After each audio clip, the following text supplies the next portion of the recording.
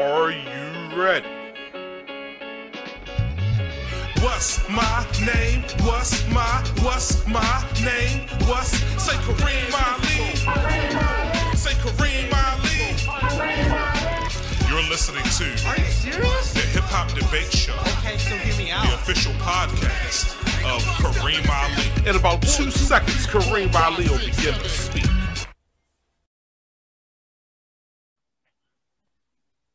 Record. All right. Kareem Ali TV. This is the Are You Serious? Oh, they're telling me. Kareem Ali TV. This is the Are You Serious podcast. And, we got a good show today. Just want to introduce some of my guests. We got Jammer one of the greatest live performers in Baltimore City history, in my opinion.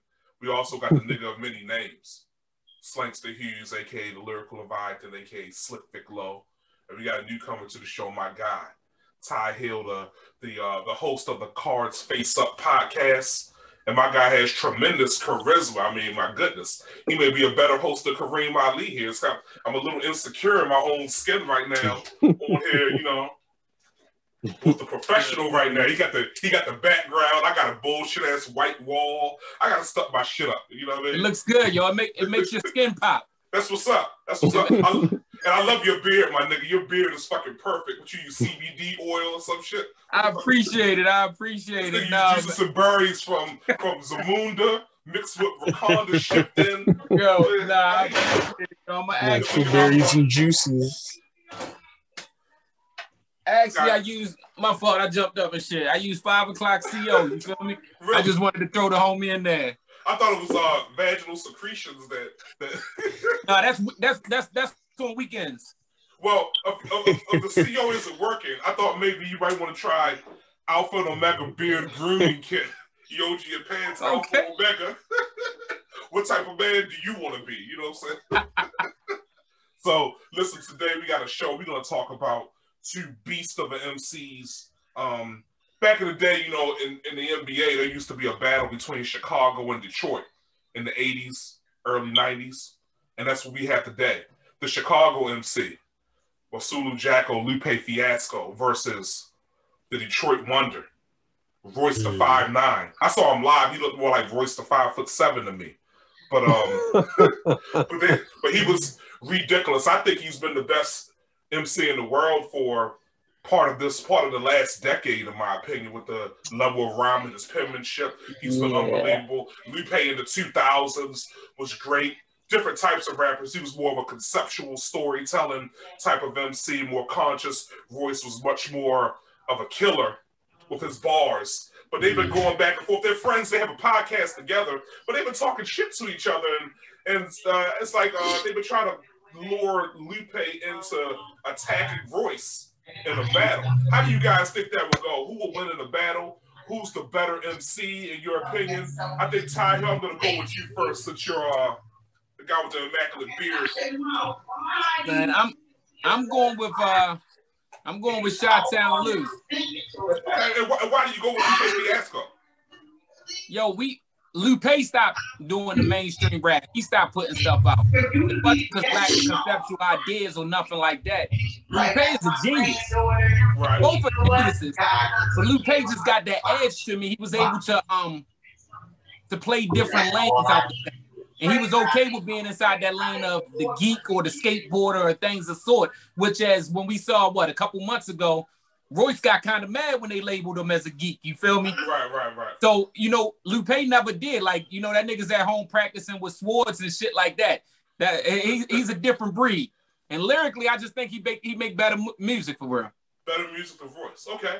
Jammer One, what do you think, bro? Who's that in the background? Who's got like a angry baby mama yelling? Not today. Not me. You hear that? Anybody hear that? I hear it. You hear it now? You still hear it now? No. Oh, that's coming from you. Can you still hear it?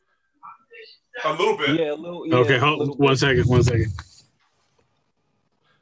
Jam, we're going to get your opinion why Slangston goes to handle one of his personalities and shit. All right, well, my opinion is going to be lopsided because I could never get into Lupe Fiasco. Why come? What's wrong with you? I don't know, man. He's kind of shocking. He just didn't He just didn't pull me in like that. He didn't reel me in. Royce, on the other hand, it was kind of like a slow burn. And Royce, as far as I'm concerned, he's been killing it lately over the past few years. The stuff he did with Premier and like some of the solo albums that he put out. I think he put out one of the best albums last year, actually. I agree with that. Yeah, he just been like lyrically, he just seemed to have gotten better over the years. Whereas, what have Lupe been doing recently? You know what I mean? Like, has he been putting anything out? He'll come up with a song or two here and there. I haven't heard much from Lupe. I remember Murals or something, but he's just one of the greatest lyrical geniuses ever. And his vocal tone and delivery almost reminds me a little closer to you. Jammer, goddamn. People always giving me that comparison, the Lupe Fiasco comparison, but I could never get into him. You know, Chuck feels the same way, and he used to irritate me with his opinion of Lupe too. I thought it was like the old man syndrome. Y'all didn't want to give the young king his credit. You know what I'm saying? I see that gray growing in your beard, so maybe you're just a half a generation removed from understanding. Nah, you just want us to get off your lawn. I think he came out with some really strong tracks, like Kick Push and the joint that he did with Pharrell about the robot. I can't remember what the song was about, but they was on his first album. And I thought that he came out pretty strong with those. And I was impressed early on, but after a while, it just didn't, it couldn't keep me. It's like, so what do you make of this, Bad? This is something that you actually proposed to me before that you wanted to speak on. And I know these are two MCs that you hold in high regard. Who do you think is the better MC, the better artist, the better songwriter? Who would win in a battle if they were to go head to head? This is a tough one. This is a really tough one. I think that they're so different stylistically that it's such an interesting comparison. If you had asked me this question several years back, I would say Lupe. I was always really big on Lupe's brilliance, especially coming out the gate, and so I've definitely, been a fan of his and thought he was pretty amazing. And I've loved Royce since day one, since Boom dropped, all the way back, Bad Meets Evil first track and all of that. So I think it's really close, but it's also really a bit of a weird comparison. It's interesting. It's kind of like being like, who's better, Scottie Pippen or Sheed Wallace? Like, it's a really weird style matchup. They both do different things great in different ways for different reasons. But as dope as I think Lupe has been and still is, right now, this particular moment in Earth time, I would have to give it to Royce because of what he has done recently. He's always been dope, but then at a certain point, he kind of like Super Saiyan'd up a bit. Like he grew the tail and his hair changed because when he dropped those last couple albums, even outside of the Prime stuff with Premier, like his last couple of solo efforts have been his best in my opinion. And I think he used to always get the stigma of kind of being like Eminem's Robin in a way when he was better than that. And then even on those joints with him and Eminem together, he would be battling to, keep up, and he'd be keeping up. And I feel like at a certain point, he kind of eclipsed Eminem in some ways recently, and really pushed his level even higher. On the Bad Meets, you talk about the Bad Meets Evil album? Yeah. I thought it was about pretty even. I thought it was pretty even, but I feel like then a few years after that, as he began to progress even more, I feel like he pushed a little bit past that level. So I think Royce has always been dope, and recently has pushed himself even further than his own level. I feel like Lupe has always been dope and has stayed, relatively that dope. I feel like Royce has pushed a little bit further than even people thought he could. And really done some brilliant conceptual stuff, some stuff that is where he's remained lyrical, but even done more than just be lyrical. He's done some amazing conceptual stuff. He's talked about some incredibly, relevant topics, and created just some amazing music. So I think they both make great music in different ways. I think on stage, Lupe might have a slight edge in a head-to-head battle, especially if it was a off-the-head battle. But I think on wax, I would give the edge to Royce, and just overall, cumulatively as an MC, right this minute, I'd have to say Royce has the edge, but it's definitely close. So you don't think conceptually Lupe could do anything writing-wise? I think conceptually Lupe would do something amazing, but it might be so conceptually brilliant that it might not resonate the same way in a head-to-head battle. Like, he might do something crazy that nobody even realized he did, but if no one realized he did it, then it's like, did he do it? Like, he's like, Goku against the Ginyu Force. Like, he's moving so fast, we can't see him moving at all. But it's like, we can't see him moving. Side they're leaning towards Royce. So you gonna sit up here and take that shit, or you just gonna... Man, look, I'm gonna call bullshit. I ain't gonna lie, right? Because look, it's sort of like saying Lupe's not great because he chose to say fuck music. Because I mean, y'all can't give, if we're giving Royce the edge over the last 10 years, how is that even a possible comparison when Lupe ain't did music? So we got to take it back. We can't just give him the edge because he was active. Catalog is important though. The catalog. Y'all don't have one. Even with a catalog, like Lupe only had what, a 5-year span, maybe 8 max. Even with that, we can't give Lupe the actual. I mean, we can't give Royce the win. Because Royce does not have not one song that you could say is like Superstar. I mean, the joint he did on Kick the last joint was pretty much like that, I feel like. What joint? The joint he had Conway on. It was rather Superstar-esque in the subject matter and the execution. Any Kick Push? I mean, I would put Boom right up there in that same quality, but they don't make the same type of music. Lasers. I'm just talking about songs that even if you say that you don't like them, or even if you wasn't a fan that they was riding around in your car, when them shits jumped on the radio, you're going to sing along. Lupe's storytelling was on another level, too. I always go back to the Cool when he was a former drug dealer that died, dug himself out of a grave as a zombie and went back to the same block that he was hustling on. For real? The Cool. For real? Yeah. I listen to that. That was one of the most amazing. That was one of the most amazing songs I've ever heard. It was He Say, She Say. I mean, the whole Food and Liquor album was incredible. Then the Cool, then the song Streets on Fire that made it sound like, was he talking about Corona? Was he talking about HIV? We don't know. Did you hear that song? Lupe is really how we have a Kendrick Lamar, in my opinion. You feel me? Just an artist that that's just being their self. It's nothing else. Like that line that he said, this how fucking dope he is the line that he said on that little, what was they, Instagram beefing? That's what the new kids do today. Got two old niggas Instagram beefing. But anyway, they was Instagram beefing, and Lupe said some shit like, what do I know? I'm just a martial artist. But I thought that you would understand because you're just a martial artist. Like, martial literally, I think the whole martial madness. He was freestyling. You're about to sway jab or what? I see it in his face. I see it in his face. I think the whole Eminem shit has always lowered Roy's stock to me for some reason. You feel me? And I might be the only one that felt like that. But no, I felt like early on. But when I started stuff there and then branched off and started doing stuff, okay, this man is, he's his own man now. He's no longer in Eminem chat. I'm seeing the one but his albums are really good and consistent. So I think that's. Have we ever heard Lupe lose on a track? Album?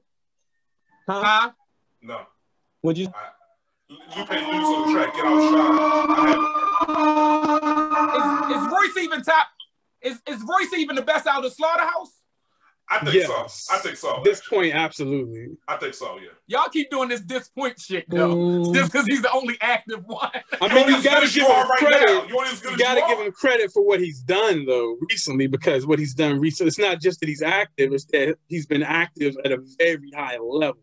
Don't get me wrong. Like, as you state all of these Lupe stats, like, I'm like, yeah, it's really close. It's really close. Like it wouldn't take a hard push for me to be like, but at the same time, every Lupe thing you bring up, there is a Royce counter to it in his catalog as well. Like his catalog is heavy. Like he got joints where the joint where he got kidnapped and the girls took his kidney while he was asleep. Like that was real conceptual. There's the other joint that he did, premiered to get that shit up off me joint, storytelling wise, and really, really introspective joint. Like they both dig into bags of tricks that are very unique to them in ways that only they do, and in ways that when you compare them, it's very like, well, this is zucchini. Yeah, well, this is. See, and that's another thing. That's another thing that I would say, because we got Lupe as a kid. Royce has had a chance to grow around us. He's matured. He's had things like Book of Ryan, Part 1. That song that he does with the birth of his son, and I think grandmother died or something. It was a lot in that song. I can't remember exactly. Wait a minute. Yeah. We got Royce as a kid. It was 99 the first time I heard Royce. No, I'm talking about, but they giving us the comparison is the new Royce, the grown up adult Royce, to a 21-year-old Lupe. I want to compare them prime on prime.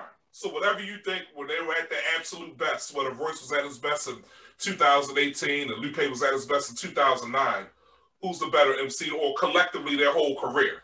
Royce, yeah, he's been better lately. He's been more active, but does that make him a better overall MC than Lupe Fiasco? I could take somebody right now. Kendrick Lamar just greater than Rakim and whoever else, KRS-One, Nas for the past, just because he's one of the best right now? I don't know.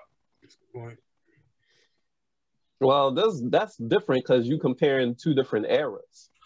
True, but I mean, really goddamn, man, I'm trying to give you something. I'm trying to give you something to understand why I'm trying to articulate my point. When was Lupe's last album? We probably in two different eras now.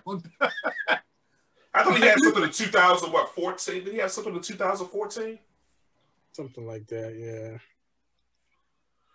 The last thing I remember is Murals. And that was like 2015 or something like that. And that was incredible. I mean, the lyricality of that song was unbelievable. I give Lupe the edge when it comes to overall artistry, storytelling, and album making, even though I think it's really close. But when it comes to technical rhyming, they're doing two different things. But I give Royce the edge if it came down to MC braggadocio, battle rapping, was good at rapping about rapping. I think Lupe isn't really battle formatted or structured in that way. He's more akin to want to tell a story and be introspective, and Royce is more coming for your throat. So if they were to actually battle, I would give Royce the edge. But you could win in the battle by taking things out of context and just creating some crazy story. If I had to battle one of y'all niggas, I would talk about how I was raising your son. Yeah, Slangston said something earlier about Lupe possibly being better off the top than Royce the 5'9". I never heard Lupe's freestyle. He freestyled for 9 minutes the other day on a video all about Royce for 9 minutes. It's all just completely off the top. Go ahead, Tom. You can tell it was off the top, because some of it was like, this is irky, like, why are you still going? But then other times he said, like, like that martial arts line is like, wait, if he said that in the battle, it might be trouble. I don't know. Lupe makes me be like, okay. Go ahead, I would say Lupe's freestyle is more like fucking Snoop freestyle. They can do it for very long periods, but it's really just fun and exercise. If you're talking about a fucking Royce shit is, I rhyme because I rhyme, and I can rhyme very, very good. And this word goes with that word, and you haven't heard this word in a long time, and this goes with that. It makes no fucking sense sometimes, but they are great rhyming words. It's sort of like the Eminem shit. Like, hey, I know way more words than you. I read books, and that sometimes will blow me when it comes to. I feel like they be making sense. That's part of the art form, though. They be making sense. Part of the art form, man. That's throwing words. It's part of the art form to be creative and bend syllables and shit. That's the Eminem thing, and that's why I said that I felt like that was smothered him sometimes, because it forced him. Just think about it. You get on Eminem song. Like, and Eminem's not gonna give you a fucking since I'm in the position to talk to these kids and they listen, I ain't no politician. Like that was a lyrical when I'm making sense and I'm actually saying something. Right. But the majority of the time, Emma's just giving you a lot of fucking syllables. And it forced Royce in a lot of songs to stick to that format of, hey, I'm just not gonna let him bust my ass. I know big words too. Right. Like, you know, because at the end of the day, it ends up looking more lopsided than it is just because he's putting more alphabets. Exactly. Come on, Ty. Ty has asshole qualities. In the comment section of that Lupe video, when he was freestyling for 9 minutes, somebody said, like, well, he's just making all of this up right now, but most of it is better than most of the industry right now. At the same time, it's like, that is actually true. And it's an indictment and it's impressive at the same time.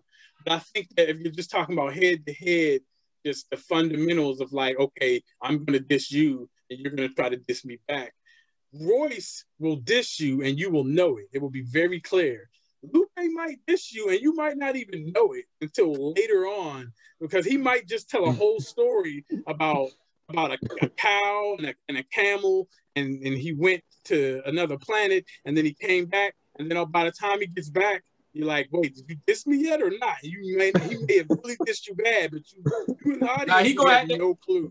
He gonna have to explain that shit like, nah, see, what y'all didn't know is his mother used to smoke Camel cigarettes, and he grew up on a farm and they had one cow. Like, yo, that shit be so... You have to give the audience, like, you know, a cheat sheet. They need to clean in those. So, in conclusion, these guys are really far apart as far as their approach, but they're really close together in terms of talent.